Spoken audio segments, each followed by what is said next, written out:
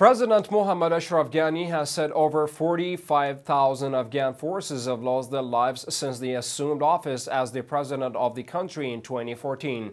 Since I have become president, 100,000 troops left over. 45,000 Afghan security personnel have paid the ultimate sacrifice, President Ghani said during a discussion with journalist Fareed Zakaria on the sidelines of World Economic Forum in Davos, Switzerland. He said the number of international casualties is less than 72. So it shows that who is doing the fighting and the support is mutual. We need to get a stable Afghanistan as an entity that can ensure security of America and Europe and others on the one hand, but more fundamentally our own democratic rights and institutions and our right to live in peace and harmony. President Ghani had earlier said around 27,000 Afghan soldiers have lost their lives until the start of 2019.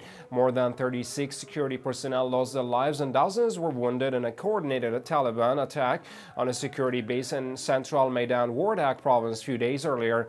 It's worth mentioning that there is a huge minority of Shias in Afghanistan, and they, as well as the security forces, have always suffered from a systematic operations of targeting by terrorist organizations.